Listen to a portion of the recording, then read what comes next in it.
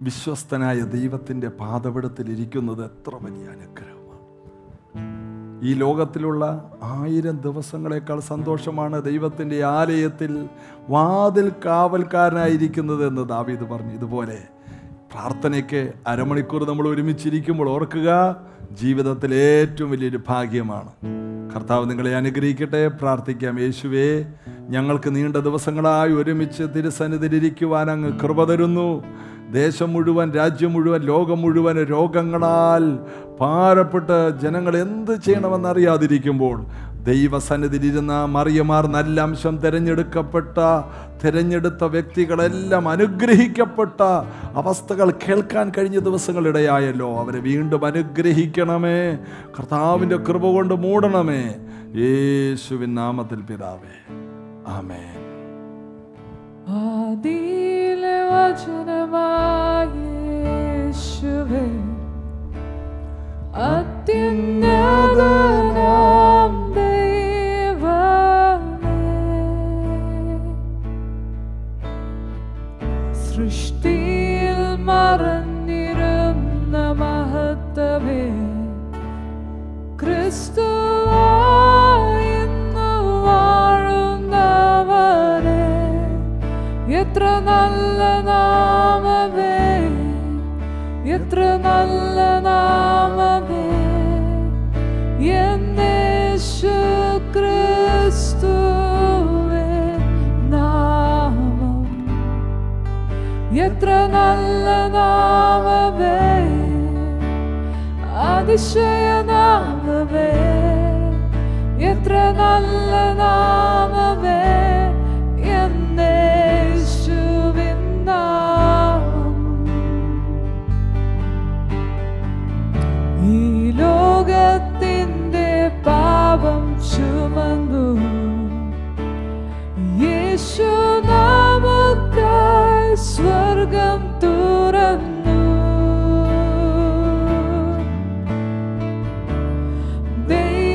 ദൈവസ്നേഹത്തിൽ നിന്നെന്നെ വേർതിരിപ്പാൻ സാധ്യമല്ല. എത്ര അത്ഭുത നാമമേ, എത്ര അത്ഭുത നാമമേ, യേശു ക്രിസ്തുവിൻ നാമം, എത്ര അത്ഭുത നാമമേ, അതിശയ നാമമേ, എത്ര അത്ഭുത നാമമേ, യേശുവിൻ നാമം, എത്ര അത്ഭുത നാമമേ, യേശുവിൻ നാമം. മരണത്തെ ജയിച്ചു തിരശീല കീറി പാപത്തിൻ ശക്തിയെ നിശബ്ദമാക്കി സ്വർഗമാർക്കുന്നു യേശുവിൻ മഹത്വം. ഉയർത്തു വീണ്ടും ജീവിക്കുന്നു.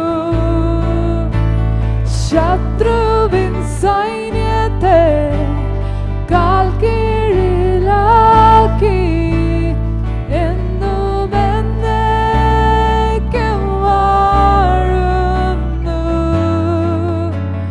ദാനവും മാനവും ശക്തിയും സ്തുതിയും സ്വീകരിപ്പാനെന്നും നീയോ.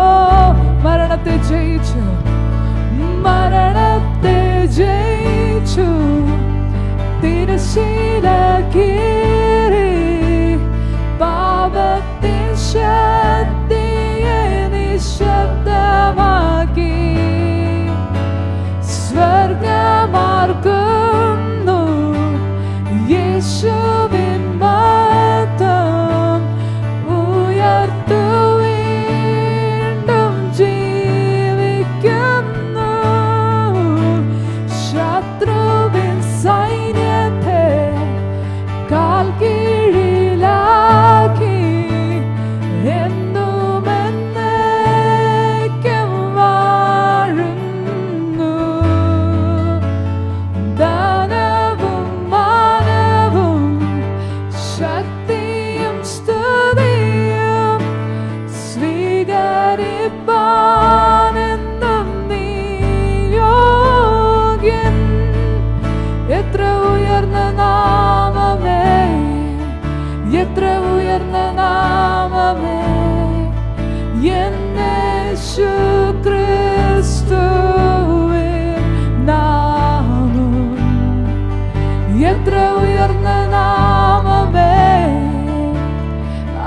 അതിശയനാമമേ, എത്ര ഉയർന്ന നാമമേ, എന്റെ യേശുവിൻ നാമം. What a beautiful name it is. What a beautiful name it is. The name of Jesus Christ, my King. What a beautiful name it is. Nothing compares to this. What a beautiful name it is. The name of Jesus. എത്ര നല്ല നാമം! മരണത്തെ ജയിച്ചു, പിശാചിന്റെ പ്രവർത്തികളെയെല്ലാം കാലിന്റെ കീഴെയാക്കി, പാപത്തിന്റെ ശക്തിയെ നിർവീര്യമാക്കി. അവനത്ര യേശു. ആ നാമത്തെ എത്ര മനോഹരമായി പാടിയാൽ, എത്ര വാദ്യോപകരണങ്ങൾ വെച്ച് പാടിയാലും അത് മതി വരില്ല, അത് പോരാതെ വരും. കാരണം പ്രപഞ്ചം മുഴുവനും കർത്താവിനെ സ്തുതിച്ചാലും അവന് സ്തുതി പോരാതെ വരും. അത്രയും ഉപകാരങ്ങൾ മാനവജാതിക്ക് വേണ്ടി ദൈവം ചെയ്തു കഴിഞ്ഞു. സ്വന്തം പുത്രനെ ആദരിക്കാതെ നമുക്ക് എല്ലാവർക്കും വേണ്ടി തന്ന കർത്താവ്. നമുക്ക് രണ്ട് വിഷയങ്ങൾ പ്രാർത്ഥിക്കാം. ഒന്ന്, രമണി പാലക്കാട് 10 വയസ്സുള്ള അലൻ എന്ന കുഞ്ഞിൻ്റെ സൗഖ്യത്തിനായി പ്രാർത്ഥിക്കണം. ക്യാൻസർ ബാധിച്ചിട്ട് ഇനി ഡോക്ടേഴ്സിന് ഒന്നും ചെയ്യാൻ കഴിയാത്ത അവസ്ഥയാണ്. നമുക്ക് ഒരുമിച്ചൊന്ന് കൈകൾ ഉയർത്തിപ്പിടിച്ചുകൊണ്ടൊന്ന് പ്രാർത്ഥിക്കാം. കർത്താവേ, യേശുവിൻ്റെ നാമത്തിൽ 10 വയസ്സുകാരൻ, അവന് ഇനിയും ആയുസിൻ്റെ ആവശ്യമുണ്ട്. കർത്താവ് ഈ ഭൂമിയിലേക്ക് കൊണ്ടുവന്നത് ജീവിക്കുവാനാണ്. യേശുവിൻ്റെ നാമത്തിൽ അവന് വിരോധമായിട്ടുള്ള മരണത്തെ ഞങ്ങൾ ക്യാൻസൽ ചെയ്യുന്നു. ക്യാൻസറിനെ ഞങ്ങൾ ക്യാൻസൽ ചെയ്യുന്നു. ആ രോഗാത്മാവ് അവനെ വിട്ട് ഇപ്പോൾ മാറട്ടെ. ഞങ്ങൾക്കൊരു അത്ഭുത സാക്ഷ്യം കേൾക്കണം. അവനിപ്പോൾ സൗഖ്യമാകട്ടെ. യേശുവിൻ്റെ അടിപ്പണരാലുള്ള സൗഖ്യം അവൻ്റെ ശരീരത്തിലേക്ക് കടന്നു വരട്ടെ. യേശുവിൻ നാമത്തിൽ പിതാവേ, ആമേൻ. അടുത്തത് പ്രഭ ബാലകൃഷ്ണൻ, മുംബൈ. എൻ്റെ സഹോദരിയുടെ മകൻ ഉദയൻ വളരെ പ്രശ്നങ്ങളിലൂടെ കടന്നു പോകുന്നു. അവൻ രക്ഷിക്കപ്പെട്ട് ദൈവരാജ്യത്തിൽ പ്രയോജനമുള്ള ഒരു വ്യക്തിയായി തീരണം. ആ യൗവനക്കാരൻ കടന്നു പോകുന്ന ആ വലിയ പ്രതിസന്ധിയിൽ നിന്ന് അവനെ വിടുവിക്കുവാൻ നമുക്ക് പ്രാർത്ഥിക്കാം. യേശുവേ, ഒരത്ഭുതം ചെയ്യണമേ. ആ യൗവനക്കാരനെ വിടുവിക്കണമേ. അവൻ കർത്താവിങ്കിലേക്ക് തിരിയട്ടെ. ദൈവമുഖം അന്വേഷിച്ച് ദൈവഭക്തിയുള്ളവനായി തീർന്ന് ദാനിയേലിനെ പോലെയൊക്കെ കർത്താവിൽ ജീവിക്കുന്നവനായി അവൻ മാറട്ടെ. യേശുവിൻ്റെ നാമത്തിൽ അവൻ നേരിടുന്ന എല്ലാ പ്രശ്നത്തിൽ നിന്നും കർത്താവിൻ്റെ ഒരു ദൂതൻ ഇറങ്ങിച്ചെന്നവനെ വിടുവിച്ച് പുറത്തു കൊണ്ടുവരട്ടെ. പ്രാർത്ഥനയുടെ മറുപടിയായി അവൻ പുറത്തു വന്നു എന്ന് അവൻ തിരിച്ചറിയട്ടെ. യേശുവിൻ നാമത്തിൽ പിതാവേ, ആമേൻ. പ്രിയമുള്ളവരെ, നമ്മൾ തുടർമാനമായിട്ട് യോബിൻ്റെ ചരിത്രം ധ്യാനിക്കുകയായിരുന്നു. ഏതാണ് യോബിൻ്റെ പുസ്തകം? 1-ാം അധ്യായം 8-ാം വാക്യമാണ്. യഹോവ സാത്താനോട്, എൻ്റെ ദാസനായ യോബിന്മേൽ നീ ദൃഷ്ടി വെച്ചുവോ? അവനെപ്പോലെ നിഷ്കളങ്കനും നേരുള്ളവനും ദൈവഭക്തനും ദോഷം വിട്ടകലുന്നവനും ഭൂമിയിൽ ആരുമില്ലല്ലോ. അപ്പോൾ ഭൂമിയിൽ മുഴുവനും ദൈവത്തിൻ്റെ ദൃഷ്ടി പതിയുന്നുണ്ട്. അതുകൊണ്ടാണ് നമ്മൾ വേദപുസ്തകത്തിൽ വായിക്കുന്ന തങ്കൽ ഏകാഗ്ര ചിത്തന്മാർക്ക് വേണ്ടി തന്നെത്താൻ ബലവാനെന്ന് കാണിക്കേണ്ടതിന് ദൈവത്തിൻ്റെ കണ്ണ് ഭൂമിയിൽ എല്ലായിടത്തും ഊടാടിക്കൊണ്ടിരിക്കുന്നു. ദൈവം നോക്കുകയാണ് തങ്കൽ ഏകാഗ്രതയോടെ ജീവിക്കുന്നത് ആരാണ്. ഈ 4 ഗുണങ്ങളുള്ളവർക്ക് ഏകാഗ്രതയോടെ ദൈവസന്നിധിയിൽ ഇരിക്കാൻ കഴിയും. ചിലരോട് നമ്മൾ പറയില്ലേ പ്രാർത്ഥനയ്ക്ക്, അവർക്ക് അങ്ങനെയൊന്നും വരാൻ പറ്റത്തില്ല. ജീവിതത്തിൽ അഴുക്കും കയ്പും പാപവും എല്ലാം കിടക്കുന്ന ഒരു വ്യക്തിക്ക് ദൈവത്തിൻ്റെ അടുക്കലേക്ക് ഓടി വരാൻ കഴിയില്ല. ദൈവത്തിൻ്റെ അടുക്കലേക്ക് വരുവാൻ ചില മൂല്യങ്ങൾ വേണം. ആ മൂല്യങ്ങളാണ് യോബിലുണ്ടായിരുന്നത്. ആ മൂല്യങ്ങളാണ് യോബിനെ ഇരട്ടി നന്മയുള്ളവനാക്കി വീണ്ടും മാറ്റിയത്. സാത്താൻ്റെ പദ്ധതികളെ മുഴുവനും തൂത്തുവാരിയെറിയുവാൻ, കുടഞ്ഞുകളയുവാൻ യോബിന് കഴിഞ്ഞതിൻ്റെ കാരണം അവൻ്റെ മേൽ നിറഞ്ഞു നിന്ന ദൈവിക ഗുണങ്ങളാണ്. എന്തൊക്കെയാണ്? അവനെ പോലെ നിഷ്കളങ്കനും നേരുള്ളവനും ദൈവഭക്തനും. 3 കാര്യങ്ങൾ നമ്മൾ ചിന്തിച്ചു. ഇന്ന് നമ്മൾ ചിന്തിക്കുന്നത് ദോഷം വിട്ടകലുന്നവനും ഭൂമിയിൽ ആരുമില്ലല്ലോ. ദോഷം വിട്ട് ഓടുന്നവൻ, അതിനെക്കുറിച്ചാണ് നമ്മൾ ഇന്ന് ചിന്തിക്കുന്നത്. Run from evil. ദോഷ സ്വഭാവങ്ങളിൽ നിന്ന്, ദോഷത്തിൽ നിന്ന് ഓടുക. ചീത്തത്തരങ്ങളിൽ നിന്ന് ഓടി ഒളിക്കുക. അഴുക്കിൽ നിന്ന് ഓടുക. 2 തിമോത്തി 3-ാം അധ്യായം 1 തൊട്ട് 5 വരെയുള്ള വാക്യങ്ങൾ ഞാനിവിടെ വായിക്കാൻ താല്പര്യപ്പെടുന്നു. അതിനകത്ത് 5ന്റെ ഏറ്റൊടുവിൽ ഇങ്ങനെയുള്ളവരെ വിട്ടൊഴിയുക. അപ്പോൾ വിട്ടൊഴിയേണ്ട ചില കാര്യങ്ങൾ തിമോത്തിയോസ് എന്ന ആ ദൈവ മനുഷ്യനോട് പൗലോസ് പറഞ്ഞു കൊടുക്കുകയാണ്. പൗലോസ് പറയുകയാണ്, അപ്പോസ്തലൻ പറയുകയാണ്, മകനെ തിമോത്തിയോസ്, നീ ഈ കാര്യങ്ങളെല്ലാം പഠിച്ചിരിക്കണം. ആരെയൊക്കെ വിട്ടൊഴിയണം? നിനക്ക് വിശ്വാസമുണ്ട്, നിന്റെ മേൽ വലിയൊരു അഭിഷേകമുണ്ട്, നീ ഭക്തനാണ്, നീ വളരെയധികം ത്യാഗപരമായി ജീവിക്കുന്നവനാണ്. നീ ചെയ്യേണ്ടത് മറ്റുള്ളവരെ പഠിപ്പിക്കേണ്ടതുമായ കാര്യമുണ്ട്. അനുഗ്രഹിക്കപ്പെടാൻ വേറൊരു മാർഗമില്ല. ദൈവത്തിൻ്റെ വഴിയിൽ നടക്കുക, തെറ്റുകളിൽ നിന്ന് ഒഴിഞ്ഞു മാറുക. എന്തിൽ നിന്നെല്ലാം ഒഴിഞ്ഞു മാറാനാണ് പൗലോസ് തിമോത്തിയോസിനെ പഠിപ്പിക്കുന്നത്. അദ്ദേഹം ഇങ്ങനെ പറയുകയാണ്, 2 തിമോത്തി 3:1 മുതൽ, അന്ത്യകാലത്ത് ദുർഘട സമയങ്ങൾ വരുമെന്നറിയുക. വാസ്തവമല്ലേ, ഈ 2021 നമ്മളിങ്ങനെ ഇരിക്കുമ്പോൾ ദുർഘട സമയം എന്ന് പറഞ്ഞാൽ ഈ സീസണിൽ ജീവിക്കുന്നവർക്ക് മനസ്സിലാകും. ഭൂമിയുടെ എല്ലാ ഭാഗത്തും എല്ലാവരും മാസ്കും വെച്ചുകൊണ്ട് നടക്കുന്നു, സാനിറ്റൈസർ അടിച്ചുകൊണ്ട് നടക്കുന്നു. എത്ര സൂക്ഷിച്ചിട്ട് എവിടെ നിന്നാണ് ഈ കൊറോണ വന്ന് കയറുന്നതെന്ന് അറിയില്ല. പലരും ആശുപത്രിയിലാണ്, ഒത്തിരി പേര് മരിച്ചു. രാജ്യത്തിൻ്റെ സാമ്പത്തിക ശേഷി, സമ്പദ്ഘടന പോലും തകർന്നു പോയി. എത്രയോ ആയിരക്കണക്കിന് റെസ്റ്റോറൻറ്റുകൾ പൂട്ടി, എത്രയോ അപ്പാർട്ട്മെൻറ്റുകൾ പൂട്ടി, എത്രയോ ഫാക്ടറികൾ പൂട്ടി, എത്രയോ ബിസിനസ് ശൃംഖലകൾ തകർന്നു, ടൂറിസം തകർന്നു പോയി. അന്ത്യകാലത്ത് ദുർഘട സമയങ്ങൾ വരും. ദുർഘട സമയം അന്ത്യകാലത്തിൻ്റെ ലക്ഷണമാണ് പൗലോസ് പറയുന്നത്. എന്നിട്ട് അന്ത്യകാലത്തിൻ്റെ വേറെ ലക്ഷണങ്ങൾ, മനുഷ്യർ സ്വസ്നേഹികളും ദ്രവ്യാഗ്രഹികളും വമ്പ് പറയുന്നവരും അഹങ്കാരികളും ദൂഷകന്മാരും അമ്മയപ്പന്മാരെ അനുസരിക്കാത്തവരും നന്ദി കെട്ടവരും അശുദ്ധരും വാത്സല്യമില്ലാത്തവരും ഇണങ്ങാത്തവരും ഏഷണിക്കാരും അജന്തേന്ദ്രിയരും ഉഗ്രന്മാരും, പൗലോസിന് പറഞ്ഞിട്ട് തീരുന്നില്ല, സൽഗുണദ്വേഷികളും ദ്രോഹികളും ധാർഷ്ട്യക്കാരും നിഗളികളുമായി ദൈവപ്രിയമില്ലാതെ ഭോഗപ്രിയരായി ഭക്തിയുടെ വേഷം ധരിച്ച് അതിൻ്റെ ശക്തിയെ ത്യജിക്കുന്നവരായിരിക്കും. വേഷത്തിൽ ഭക്തിയുണ്ട്, ചർച്ചിലൊക്കെ വരുന്നുണ്ട്, പ്രാർത്ഥനയൊക്കെ ഇരിക്കുന്നുണ്ട്, പക്ഷേ ഭക്തിയിൽ ഒരു ശക്തിയുണ്ട്, അതിനെ ത്യജിക്കുന്നവരായിരിക്കും. അങ്ങനെയുള്ളവരെ വിട്ടൊഴിയുക. ഒരു കൂട്ടായ്മയിൽ വരുന്ന എല്ലാവരുടെയും തോളെ കൈയിട്ട് നടക്കാനല്ല പൗലോസ് പറയുന്നത്. തിരിച്ചറിയണം എന്തിലാണ് ജീവിക്കുന്നത്. അതായത് അഹങ്കാരികളെ വിട്ടൊഴിയുക, സ്വസ്നേഹികളെ വിട്ടൊഴിയുക. അപ്പൊ സ്വസ്നേഹികൾ എന്ന് പറഞ്ഞാൽ എന്താ? ഞാൻ, എൻ്റെ ഭാര്യ, എൻ്റെ മക്കൾ, ബാക്കിയുള്ളവരെ കാര്യം എന്തായാലും ഞങ്ങൾക്കൊന്നും അറിയണ്ട. ഇനിയിപ്പോൾ ചർച്ചിനകത്ത് ഇനി ആരെങ്കിലും കഞ്ഞി വെച്ചിട്ടുണ്ടോ? ചർച്ചിലുള്ള വിശ്വാസികൾ ആരെങ്കിലും വലിയ പ്രതിസന്ധിയിലാണോ, ആശുപത്രിയിലാണോ, വെന്റിലേറ്ററിലാണോ? അതൊന്നും വിഷയമല്ല. ഞങ്ങൾ പ്രാർത്ഥിച്ചേക്കാന്നേ. ഒരു ഫോർമാലിറ്റി പ്രാർത്ഥന. എന്തൊക്കെയുണ്ട് വിശേഷം? ത്യാഗപരമായി ഒന്നും മറ്റുള്ളവർക്ക് വേണ്ടി ചെയ്യാതെ സ്വന്തം കാര്യത്തിൽ മാത്രം സ്വന്തം ബാങ്ക് വർദ്ധിപ്പിക്കുന്നവർ സ്വസ്നേഹികൾ, സ്വന്തം ജീവിതത്തെ മാത്രം സ്നേഹിക്കുന്നവർ, സ്വന്തം മക്കളെ മാത്രം സ്നേഹിക്കുന്നവർ.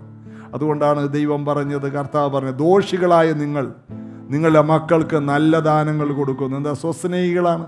ദോഷികളായ നിങ്ങൾക്ക് ചെയ്യാൻ കഴിയുന്ന സ്നേഹം സ്വസ്നേഹമാണ്. മറ്റുള്ളവരെ സ്നേഹിക്കുമ്പോഴാണ് അത് അഗാപ്പിയായിട്ട് മാറുന്നത്, ദൈവസ്നേഹമാകുന്നു.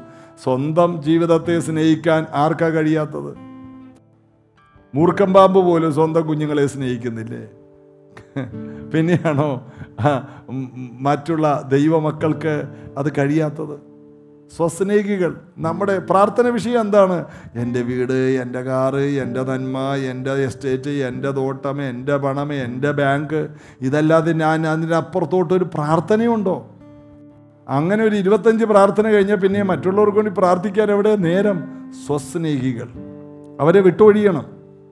ദ്രവ്യാഗ്രഹികൾ, ദൈവാഗ്രഹികളല്ല, ദ്രവ്യാഗ്രഹികൾ. എല്ലാം വിശദീകരിക്കുന്നില്ല. അടുത്തത് വമ്പ് പറയുന്നവർ. വമ്പ് പറയുന്നവർ എന്താണ്? യേശു ഒരു ബാലികയെ ഉയർപ്പിച്ചിട്ട് പറഞ്ഞു, ഇത് ആരോടും പറയരുത്. പക്ഷേ നമുക്കൊക്കെ പറ്റുന്ന അറിയാണ്ട് ഒരു വമ്പ് പറഞ്ഞു പോകും. എൻ്റെ ഉപ്പാപ്പൻ ഒരു ആനയുണ്ടായിരുന്നു, നല്ല കാര്യമാണ്. ഉപ്പാപ്പൻ ആനയുണ്ടായിരുന്നത് നല്ല കാര്യമോ? നമുക്കില്ലേലും കുടുംബത്തിൽ ആർക്കെങ്കിലും ഉണ്ടെങ്കിൽ അത് എടുത്ത് പറയും, വമ്പ് പറയുക. വെറുതെ എന്തെങ്കിലും ഒന്ന് വലിയ കാര്യങ്ങൾ പൊങ്ങച്ചം പറയുക. ഈ പൊങ്ങച്ചക്കാരെ അങ്ങോട്ട് വിട്ടൊഴിയണമെന്നാണ്. അപ്പോൾ ഈ തെറ്റായ ഈ അവസ്ഥകളിൽ നിന്ന് നാം ഒഴിയുക. എന്തിൽ നിന്ന് ഒഴിയണമെന്നാണ് കർത്താവിൻ്റെ ആത്മാവ് നമ്മെ പഠിപ്പിക്കുന്നത്? ഈ പറയുന്ന കാര്യങ്ങൾ. അഹങ്കാരികളിൽ നിന്ന്, അഹങ്കരിക്കുക, അഹങ്കരിച്ച് നടക്കുന്നവരിൽ നിന്ന് ഒഴിഞ്ഞു മാറുക. അവർ പറയും, ഞങ്ങൾ പ്രാർത്ഥിച്ചിട്ട് എല്ലാം ദൈവം തരുന്നുണ്ട്, നിങ്ങൾ എത്ര നാളായി ഉപവസിക്കുന്നു? ഞങ്ങൾ അധികം നാളായില്ല, 2 വർഷമായുള്ളൂ ചർച്ചിൽ വന്നിട്ട്. ഞങ്ങളുടെ എല്ലാ സ്ഥിതിയും മാറി. കുഞ്ഞുങ്ങളൊക്കെ അമേരിക്കയിൽ, ഇംഗ്ലണ്ടിലും, ജപ്പാനിലും, ചൈനയിലും, വുഹാനിലും ഉണ്ട്. പക്ഷേ നിങ്ങളുടെ കാര്യമോ? നിങ്ങൾ എത്ര നാളായി പ്രാർത്ഥനയ്ക്ക് വരുന്നു? അഹങ്കാരത്തിൻ്റെ വാക്കുകൾ പറയരുത്. ദൈവം എല്ലാവർക്കും ഓരോ സമയം വെച്ചിട്ടുണ്ട്. അങ്ങനെയുള്ളവരെ വിട്ടൊഴിയുക. അടുത്തത് ദൂഷകന്മാർ, എല്ലാറ്റിനെയും ദുഷിക്കുന്നവർ, മഹിമകളെ ദുഷിക്കുന്നവർ, ദൈവം അഭിഷേകം ചെയ്തവർക്കെതിരെ വിമർശനങ്ങൾ പറയുവാൻ വചനങ്ങൾ എടുത്തുകൊണ്ട് വിമർശിക്കുന്നവർ, ദൂഷകന്മാരെ വിട്ടൊഴിയുക. അമ്മയപ്പന്മാരെ അനുസരിക്കാത്തവരും നന്ദി കെട്ടവരും. അപ്പം അമ്മയപ്പന്മാരെ അനുസരിക്കാത്തവർ, അമ്മയെയും അപ്പനെയും, അമ്മയ്യപ്പനെ അല്ല, അമ്മയെയും അപ്പനെയും അനുസരിക്കണം. അങ്ങനെയുള്ള അമ്മയ്യപ്പനെ അനുസരിച്ചെന്ന് എഴുതി കുഴപ്പമൊന്നുമില്ല. നമ്മുടെ ഒരു പിതാവായിട്ട് ബഹുമാനിച്ചുകൊണ്ട് വിവാഹം കഴിഞ്ഞ പ്രിയപ്പെട്ടവരത് ചെയ്യണം. എന്നാൽ സ്വന്തം അമ്മയെയും സ്വന്തം അപ്പനെയും അനുസരിക്കണം, അവരെ ബഹുമാനിക്കണം. നന്ദി കെട്ടവർ, എന്തുപകാരം ചെയ്താലും നന്ദിയില്ലാത്തവരുണ്ട്. നമുക്ക് തന്നെ സങ്കടം തോന്നും. എന്തോരം അവർക്ക് വേണ്ടി നമ്മൾ പ്രാർത്ഥിച്ചതാണ്. എന്തോരം അവർക്കൊരു വിഷയം വന്നപ്പോൾ ഓടിച്ചെന്നാണ്. ഒരു വിഷയം വന്ന ഉടനെ വിളിക്കും, പാസ്റ്ററേ, ബ്രദറേ, ഓടിവാ. നമ്മളിവിടുന്ന് എല്ലാം കൂടി ചുമന്നുകൊണ്ട് എല്ലാവരും കൂടി ഓടുകയാണ്. അവിടെ ചെല്ലുക, അവരുടെ അടുത്ത് ചെല്ലുക, അവരുടെ വിലക്ക് ചുറ്റും നടക്കുക, അവർക്ക് വേണ്ടി പ്രാർത്ഥിക്കുക, അവർക്ക് വേണ്ടി ഉപവസിക്കുക. ഒരു വിടുതൽ കിട്ടിക്കഴിഞ്ഞാൽ പിന്നെ നന്ദി എന്ന് പറഞ്ഞത് ദൈവസഭയിൽ വന്ന് ഒരു വാക്ക് സാക്ഷ്യം പറയാനോ ദൈവസഭയെ ഓർക്കുകയോ ചെയ്യാത്ത നന്ദി കെട്ടവർ, അങ്ങനെയുള്ളവരെ ഒഴിയണം. അടുത്തത് അശുദ്ധർ. ദൈവസഭയിലാണ് വരുന്നത്. ഞാനിത് ലോകത്തിലെ കാര്യമല്ല പറയുന്നത്, ദൈവസഭയ്ക്കകത്ത് വരുന്ന കാര്യമൊക്കെയാണ് പറയുന്നത്. അശുദ്ധി, വിശുദ്ധ ജീവിതം നയിക്കാതെ സഭയിൽ വന്ന് കർത്തൃമേശയ്ക്ക് എടുക്കുന്നവരില്ലേ, ഒഴിഞ്ഞു മാറിക്കൊള്ളണം. ഇതിൽ നിന്നെല്ലാം അകന്നു നിൽക്കണം. ജോസഫിനെ പോലെ ഓടി ഒളിക്കണം. നമ്മുടെ ഭാവിയെ ബാധിക്കുന്ന ഒരു തെറ്റായ കൂട്ടുകെട്ട് നമുക്ക് വേണ്ട. നമ്മുടെ കൂടെ കൂടുന്നവൻ ഒരു വിശുദ്ധനായിരിക്കണം. ദൈവം അതിനാണ് നമ്മെ വിശുദ്ധരാക്കി മാറ്റിയത്. അശുദ്ധനും വിശുദ്ധനും തമ്മിൽ എന്ത് കൂട്ടായ്മ, ഇരുട്ടിനും വെളിച്ചത്തിനും തമ്മിൽ എന്ത് ബന്ധമെന്ന്, ഇങ്ങനെയുള്ളതിനെ വിട്ടൊഴിയണമെന്ന്. അശുദ്ധിയിൽ ജീവിക്കുന്നവർ, തെറ്റായ ബന്ധങ്ങളുള്ളവർ ഒഴിഞ്ഞു മാറണം. അവരെയൊക്കെ, ആ പാപം ചെയ്യുന്നവനെ നിങ്ങളുടെ ഇടയിൽ നിന്ന് വേർതിരിച്ച് മാറ്റാൻ, അകറ്റി മാറ്റാനാണ് പൗലോസ് പറയുന്നത്. അവനെ സാത്താനെ ഏൽപ്പിക്കണമെന്ന്. പാപബന്ധങ്ങളിൽ, പാപ വഴികളിൽ നടക്കുന്നവരെ സാത്താനെ ഏൽപ്പിക്കണമെന്നൊക്കെയാണ് ആ കാലത്ത് പൗലോസ്ലീഹ പറഞ്ഞത്. മാത്രമല്ല, വാത്സല്യമില്ലാത്തവർ, വാത്സല്യമില്ല, മക്കളോടും വാത്സല്യമില്ല, ആരോടൊരു വാത്സല്യത്തോടെ ആരോടൊരു വർത്തമാനം പോലും പറയില്ല. അതൊക്കെ ഒരു കഠിന ഹൃദയമാണ്. അങ്ങനെയുള്ളവർ ദൈവ രാജ്യത്തിലേക്ക് വന്നിട്ടില്ല. ഇണങ്ങാത്തവർ, ആരുമായിട്ട് അങ്ങോട്ട് അടുക്കില്ല. എത്ര അടുക്കാൻ നോക്കിയാലും അകന്ന് അവരവരുടെ ഒരു ലോകം തീർക്കും. ഇണങ്ങാത്തവർ. അടുത്തത് ഏഷണിക്കാർ. പാഷാണത്തിൽ കൃമി എന്നൊക്കെ വേണമെങ്കിൽ അവരെ വിളിക്കാം. ഏഷണിക്കാർ, ഓരോ കാര്യങ്ങൾ പുതിയതായിട്ട് ഉണ്ടാക്കി പറയാൻ അവർക്കറിയാം. ഏഷണി പറയുന്നവർ. അജിതേന്ദ്രിയന്മാർ, ഇന്ദ്രിയ ജയമില്ലാത്തവർ, സെൽഫ് കൺട്രോൾ ഇല്ലാത്തവർ. അടുത്തത് ഉഗ്രന്മാർ. ഒന്ന് പറഞ്ഞ് രണ്ടാമത്തിന് ചാടി എഴുന്നേറ്റ് തല്ലാൻ പോകുന്നവർ പ്രാർത്ഥനക്കാരാണ്. ഉഗ്രന്മാർ. രക്ഷിക്കപ്പെട്ട് സ്നാനപ്പെട്ട് പരിശുദ്ധാത്മാവിൽ നിറഞ്ഞെങ്കിലും ഇടിക്കൊന്നൊരു കുറവില്ല, തൊഴിക്കൊന്നൊരു കുറവില്ല. ഇപ്പൊ സ്തോത്രം പറഞ്ഞാൽ ഇടിക്കുന്നത്. നേരത്തെ ചീത്ത പറഞ്ഞിടിക്കുമായിരുന്നു, ഇപ്പോൾ സ്തോത്രം പറഞ്ഞിടിക്കും. എന്നോടൊരിക്കലും ഒരാൾ പറഞ്ഞതാണ്, പാസ്റ്റേ സ്തോത്രം പറഞ്ഞ് രണ്ടങ്ങോട്ട് കൊടുത്താൽ മതിയെന്ന്. അപ്പം അങ്ങനെ ഇപ്പോൾ ഒരു മാർഗം കണ്ടുപിടിച്ചിരിക്കുകയാണ്. ഉഗ്രന്മാർ, അവരെ വിട്ടുമാറണം, അവർ അപകടകാരികളാണ്. മാത്രമല്ല അടുത്തത് സൽഗുണദ്വേഷികൾ. നല്ല ഗുണങ്ങളെയെല്ലാം വെറുക്കും. നല്ല ഗുണങ്ങൾ ഉണ്ടാകണം. നമ്മുടെ കൂട്ടായ്മയിൽ അല്ലെങ്കിൽ നമ്മുടെ കൂടെയുള്ളവർക്ക് ഒരു നല്ല ഗുണമുണ്ടെന്ന് അറിഞ്ഞാൽ അതിനെ വെറുക്കും, തിന്മയെ ഇഷ്ടപ്പെടും. നല്ല ഗുണങ്ങളെ വെറുക്കുന്നുണ്ടെങ്കിൽ അത് ജഡീകത്വമാണ്. അങ്ങനെയുള്ളവർ അപകടകാരികളാണ്, അവരെ വിട്ടൊഴിയണം. അടുത്തത് ദ്രോഹികൾ, രാഷ്ട്രീയക്കാരല്ല, നിഗളികളായി നടക്കുന്നവർ. ഭയങ്കര നിഗളം. ഒരാഴ്ചത്തേക്ക് വല്ല ഗൾഫിൽ വല്ലതും പോയി വന്നാൽ പിന്നെ ഇംഗ്ലീഷേ പറയൂ. നോ നോ നോ നോ, ഭയങ്കര ഹീറ്റാണ്. പിന്നെ ഇംഗ്ലീഷേ പറയൂ. ഇംഗ്ലീഷ് അറിയാമോ? അതുമില്ല. അങ്ങനെയുള്ള കുറേ പേര് നിഗളികൾ. ദൈവപ്രിയമില്ലാതെ ഭോഗപ്രിയരായി ഭക്തിയുടെ വേഷം ധരിച്ച്. അപ്പോൾ ദൈവപ്രിയമില്ല, ദൈവത്തോടൊരു താല്പര്യമില്ല. ഇതെല്ലാം കേൾക്കുമ്പോൾ ദൈവമക്കൾ അറിയണം എന്തിൽ നിന്നെല്ലാം ഓടണം. യോബ് താൻ ജീവിച്ചിരുന്ന കാലത്ത് ഇതിൽ നിന്നെല്ലാം ഓടി. എങ്ങനെ അറിയാം? 1-ാം അധ്യായത്തിൽ തന്നെയുണ്ട്, തൻ്റെ മക്കൾ ഏതെങ്കിലും അബദ്ധത്തിൽ ഈ പറഞ്ഞ് ഏതിലെങ്കിലും പെട്ടുപോയിട്ടുണ്ടോ എന്ന് അറിയില്ലെന്ന് വിചാരിച്ച് അവരെല്ലാം കൂട്ടി വരുത്തിയിട്ട് അവർക്ക് വേണ്ടിയെല്ലാം യാഗം കഴിക്കും. പാപങ്ങളെല്ലാം ഏറ്റുപറയും. എൻ്റെ കർത്താവ്, എൻ്റെ കുഞ്ഞുങ്ങളോ അവരുടെ ഭാര്യമാരോ കൊച്ചുമക്കളോ എന്തെങ്കിലും തെറ്റ് ചെയ്തിട്ടുണ്ടോ എന്ന് അറിയില്ല, അതുകൊണ്ട് അങ്ങയ്ക്ക് വിരോധമായിട്ട് എൻ്റെ മക്കളുടെ വായെന്നോ പ്രവർത്തി കൊണ്ടോ എന്തെങ്കിലും ഉണ്ടാക്കി ഭാര്യയെ ചീത്ത വിളിച്ചിട്ടുണ്ടെങ്കിൽ എല്ലാം പൊറുക്കണേന്ന് പറഞ്ഞുകൊണ്ട് യോബ് അവർക്ക് വേണ്ടി എല്ലാം യാഗം കഴിക്കുമായിരുന്നു. ദോഷങ്ങളെ അകറ്റുന്ന ഒരു മനുഷ്യൻ. അതുകൊണ്ടാണ് ദൈവം പറഞ്ഞത്, എൻ്റെ ദാസനെ പോലെ ആരുണ്ട്? ദോഷത്തിൽ നിന്ന് അകന്നു നിൽക്കുന്ന ഒരു സ്വഭാവം, ദോഷത്തെ വെറുക്കുന്ന ഒരു സ്വഭാവം, ഒരു ചെറിയ ദോഷത്തെ പോലും ദോഷമായി കാണുവാൻ കഴിയുന്ന ഒരു ഹൃദയം. അപ്പോൾ ദൈവപ്രിയമില്ലാതെ ഭോഗപ്രിയരായി നടക്കുന്നവർ. ദൈവപ്രിയം ഒരു വ്യക്തിയെ ആരോട് കൂടെ കൂടണം? ഞാൻ പറയാം, ദൈവപ്രിയമുള്ളവർ, ദൈവത്തോടു കൂടെ അടുക്കാൻ ആഗ്രഹമുള്ള രണ്ടുപേര് തമ്മിൽ കണ്ട നമുക്ക് കുറച്ചേരൊന്ന് പ്രാർത്ഥിക്കാം എന്ന് പറയുന്നവരുടെ എണ്ണം കുറഞ്ഞുപോയി. എന്നാൽ വർത്തമാനം പറയാനും കുറേ കാര്യങ്ങൾ പറയാനും ദൈവത്തിൻ്റെ പേരിൽ പലതും ചെയ്യാൻ ആൾക്കാരുണ്ട്. പക്ഷേ ദൈവത്തിൻ്റെ അടുക്കൽ മറിയ നല്ല അംശം തിരഞ്ഞെടുത്തതുപോലെ ദൈവസന്നിധിയിൽ വന്നിരിക്കുന്ന ഒരു കൂട്ടം ജനം എഴുന്നേറ്റ് വരട്ടെ. ദൈവപ്രിയമില്ലാത്ത ഭോഗപ്രിയരായി സ്വന്തമായ കാര്യങ്ങൾക്ക് വേണ്ടി ഭക്തിയുടെ വേഷം ധരിച്ചുകൊണ്ട് അതിൻ്റെ ശക്തിയെ ത്യജിക്കുന്ന ഒരു സമൂഹം. അങ്ങനെയുള്ളവരെ വിട്ടൊഴിയുക. ഈ പറഞ്ഞ എല്ലാം വിട്ടൊഴിയണം. അതുകൊണ്ട് വേദപുസ്തകം വായിക്കാതെ ഇതെങ്ങനെ അറിയും? എല്ലാവരും തോളെ കൈയിട്ട് നടക്കാൻ ഒരു ദൈവ പൈതലിന് കഴിയില്ലെന്ന്. നമ്മെ ദൈവം തിരഞ്ഞെടുത്തത് എന്തിനാണ്? ഭക്തിയുള്ളൊരു ജീവിതം നയിക്കുവാൻ. ഇയ്യോബിൻ്റെ പ്രത്യേകത കണ്ടോ? ഇയ്യോബിന് 4 ഗുണങ്ങളുണ്ടായിട്ട് അവൻ കുറഞ്ഞുപോയോ?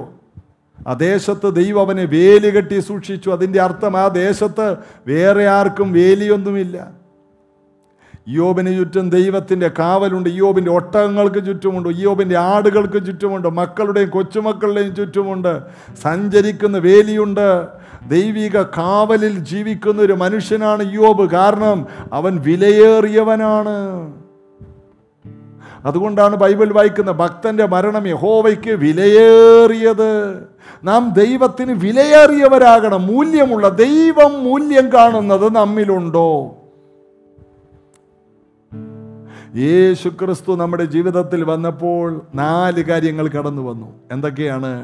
നിഷ്കളങ്കത്വം, ദൈവഭക്തി, നേരോടെയുള്ള ജീവിതം, ദോഷം വിട്ടകലാനുള്ള ദൈവശക്തി. ഇതെല്ലാം ഉള്ളവരായി നമ്മൾ പുതിയ സൃഷ്ടികളായി മാറി. 2 കൊരിന്ത്യർ 5:17 ഒരുവൻ ക്രിസ്തുവിലായപ്പോൾ അവൻ പുതിയ സൃഷ്ടിയാണ്. നിങ്ങൾ ഓർക്ക് ഈ 4 ദിവസമായിട്ട് ജോഷി ബ്രദർ ഈ പാസ്റ്റർ പറയുന്ന കാര്യമൊക്കെ നമുക്ക് ചെയ്യാൻ പറ്റുമോ? പ്രായമൊക്കെ എത്രയായില്ലേ? എത്ര എളുപ്പമാണ്. ഒരുവൻ ക്രിസ്തുവിലായാൽ അവൻ പുതിയ സൃഷ്ടിയാണ്. പിന്നെ ജീവിക്കുന്നത് ഞാനല്ല, എന്നിൽ ക്രിസ്തുവാണ്. ഇയ്യോബിനെ പോലെ ഭൂമിയിൽ ഇനി വേറെ ആരുമില്ലേ? അത്രയും ജനത്തിനിടെ ഒരാളെ ഉള്ളൂ. എന്നാൽ ഇന്നത്തെ അവസ്ഥ അങ്ങനെയല്ല. യേശു ക്രിസ്തുവിനെ കർത്താവും രക്ഷകനുമായി സ്വീകരിച്ച ഒരു വ്യക്തി മുമ്പ് പറഞ്ഞ ഈ ദുർഘട സമയങ്ങളിൽ ജീവിക്കുന്ന അഴുക്ക് മനുഷ്യരുണ്ടല്ലോ, അഹങ്കാരികളും സ്വസ്നേഹികളും ദ്രവ്യാഗ്രഹികളും, ഇതെല്ലാം നമ്മുടെ ജഡമനുഷ്യനിൽ ഉണ്ടായിരുന്ന പാപങ്ങളാണ്. യേശു ക്രിസ്തുവിലേക്ക് വരുമ്പോൾ ഈ പാപങ്ങളെല്ലാം ദൈവം കഴുകി നമ്മെ ഒരു പുതിയ മനുഷ്യനാക്കി മാറ്റുന്നു. ആദാമ്യ സ്വഭാവമാണ് ഈ മുമ്പ് പറഞ്ഞ പ്രകൃതങ്ങൾ. എന്നാൽ ഇപ്പോൾ നമുക്ക് ലഭിച്ചത് എന്താണെന്നറിയാമോ?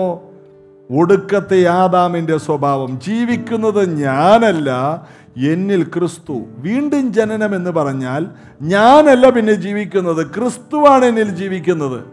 ഞാൻ ജീവിച്ചാൽ ഈ പറഞ്ഞ എല്ലാ സ്വഭാവങ്ങളും, ചീത്ത സ്വഭാവങ്ങളും ഉണ്ടാകും. എന്നാൽ യേശുവിനെ രക്ഷകനായി സ്വീകരിക്കുമ്പോൾ, കർത്താവേ ഇനി മുതൽ അങ്ങാണ് എന്നിൽ ജീവിക്കുന്നത്. അതിൻ്റെ അർത്ഥം ഞാൻ എന്ന വ്യക്തി മരിച്ചു. എൻ്റെ പഴയ മനുഷ്യൻ മരിച്ചുപോയി. ഇനി എന്നിൽ ജീവനില്ല. നമുക്ക് ദൈവസന്നിധിയിൽ ഒരു പാട്ടുപാടി ദൈവത്തെ ഒന്ന് സ്തുതിക്കാം.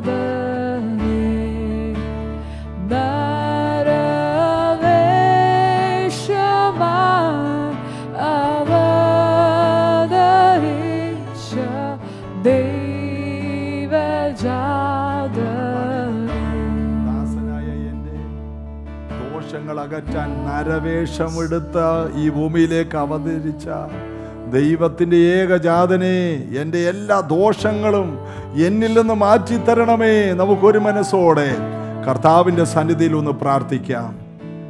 സ്വർഗസ്ഥനായ പിതാവേ, മനുഷ്യരുടെ ഇടയിൽ കാണുന്ന അന്ത്യകാലത്തെ ദുർഘട സമയങ്ങൾ, ആദാമ്യ പ്രകൃതമുള്ള മനുഷ്യർ, വമ്പു പറയുന്നവരും സ്വസ്നേഹികളും മാതാപിതാക്കളെ അനുസരിക്കാത്തവരും, മക്കൾ എഴുന്നേറ്റ് അപ്പനും അമ്മയെ ഉപദ്രവിക്കുന്ന ചരിത്രങ്ങൾ കേൾക്കുന്ന കാലത്ത് ഞങ്ങൾ ജീവിക്കുന്നപ്പാ. എന്നാൽ ഞങ്ങൾക്ക് ആ സ്വഭാവങ്ങളിൽ നിന്ന് എല്ലാവർക്കും വെളിയിൽ വരുവാൻ ഒരു പുതിയ അനുഭവം, വീണ്ടും ജനന അനുഭവം, പുതിയ സൃഷ്ടിയിലുള്ള ഒരു ജീവിത ശൈലി ഞങ്ങൾക്ക് നൽകണം യേശുവേ. ഓരോന്നോരോന്ന് ഞങ്ങൾക്ക് ഞങ്ങളിൽ നിന്ന് കളയാൻ സാധ്യമല്ല. ആ പഴയ മനുഷ്യൻ മരിച്ച് ക്രൂശിൽ തറച്ച് ഞങ്ങളെ, പഴയ മനുഷ്യനെ അങ്ങ് മാറ്റിക്കളഞ്ഞതുകൊണ്ട് സ്തോത്രം. സ്നാനത്താൽ ആ പഴയ മനുഷ്യനെ കുഴിച്ചിടുവാൻ അങ്ങേക്ക് പ്രസാദം തോന്നി. ഇതിനകത്ത് ആരൊക്കെ സ്നാനപ്പെടാതെയുണ്ടോ അവരുടെ എല്ലാ പഴയ മനുഷ്യനെ പാപത്തോടെ, ആ പാപിയായ മനുഷ്യനെ, മരിച്ച മനുഷ്യനെ കുഴിച്ചിട്ട് ജീവന്റെ പുതുക്കത്തിൽ നടക്കുന്ന പുതിയ മനുഷ്യനെ ധരിച്ചുകൊണ്ട് സന്തോഷത്തിലും സമാധാനത്തിലും നിഷ്കളങ്കതയിലും നേരിലും ദൈവപ്രവർത്തിയിൽ യോബിനെ പോലെ ജീവിക്കുന്ന ഒരു തലമുറ എഴുന്നേറ്റ് വരട്ടെ. അവരുടെ കുടുംബങ്ങൾ അനുഗ്രഹിക്കപ്പെടട്ടെ. അവർ വർദ്ധിച്ച് പെരുകട്ടെ, ഇരട്ടിയാകട്ടെ. ഈ ദിവസങ്ങളിലെ വചനം കേട്ട എല്ലാവരുടെ മേലും ദൈവശക്തി വ്യാപരിക്കട്ടെ. ഇന്ന് ഈ പ്രാർത്ഥനകളിൽ പങ്കെടുക്കുന്ന ഈ വ്യക്തികളെല്ലാം സൗഖ്യമാകട്ടെ. ഈ കുടുംബങ്ങളിൽ അത്ഭുതങ്ങൾ തുറന്നു വരട്ടെ. പുതിയ വഴികളും വാതിലുകളും തുറക്കട്ടെ. കുഞ്ഞുങ്ങൾക്ക് വിദേശ നന്മകൾ ഉണ്ടാകട്ടെ. ഐശ്വര്യവും സമ്പത്ത് ഈ വീടുകളിൽ ഉണ്ടാകട്ടെ. കർത്താവിനെ സേവിക്കുന്ന കുടുംബങ്ങളായി മാറട്ടെ. ദൈവഭക്തിയുള്ള വീടുകളായി മാറട്ടെ. പാട്ടും ആരാധനയും സ്തുതിയുമുള്ള വീടുകളായി മാറട്ടെ. വിശുദ്ധിക്ക് വേണ്ടി അവർ നിൽക്കട്ടെ. കർത്താവിന് വേണ്ടി അവർ നിലനിൽക്കട്ടെ. ഞാനിവരെ അനുഗ്രഹിക്കുന്നു യേശുവിൻ നാമത്തിൽ പിതാവേ, ആമേൻ. കർത്താവ് എല്ലാവരെയും അനുഗ്രഹിക്കട്ടെ. ഇന്ന് നമ്മൾ ഏറ്റവും നല്ല ദൈവവചനങ്ങളാണ് ഈ 4 ദിവസം നമ്മൾ അടുപ്പിച്ച് കേട്ടുകൊണ്ടിരുന്നത്. ഈ വചനങ്ങൾ നിങ്ങൾക്ക് പ്രയോജനപ്പെട്ടു എന്നറിയാൻ ഞങ്ങൾ ആഗ്രഹിക്കുന്നു. ഞങ്ങൾക്ക് അതിൻ്റെ റിസൾട്ട് കിട്ടുവാൻ നിങ്ങളുടെ ഒരു ഓഡിയോ മെസ്സേജ് അയക്കുക. ആമേൻ. നിങ്ങളുടെ പ്രാർത്ഥന വിഷയങ്ങൾ അയക്കുക. സന്തോഷമാണ്. നാളെ 7:15 ഒരു സൂം മീറ്റിംഗ് ആരംഭിക്കുന്നുണ്ട്. 7:30 ആ മീറ്റിംഗ് ആരംഭിക്കും. 7:15 തന്നെ എല്ലാവരും ഈ കാണുന്ന പാസ്വേഡ് ID എല്ലാം ഉപയോഗിച്ച് നിങ്ങളത് കുറിച്ചെടുക്കുക. മറ്റുള്ളവർക്ക് ഷെയർ ചെയ്യുക. കടന്നു വരിക. നേരിട്ട് നമുക്ക് ഒരുമിച്ച് ഈ പ്രാർത്ഥനയിൽ പങ്കെടുക്കാം. കർത്താവ് എല്ലാവരെയും അനുഗ്രഹിക്കട്ടെ.